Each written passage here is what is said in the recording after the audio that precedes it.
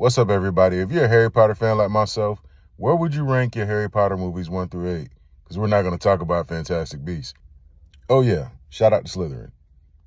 Number 8, Deathly Hallows, Part 1. Order of the Phoenix. Still just want to choke Dolores out. Number 6, Chamber of Secrets. Number 5, and the one that started it all, Sorcerer's Stone. Number 4, The Half-Blood Prince.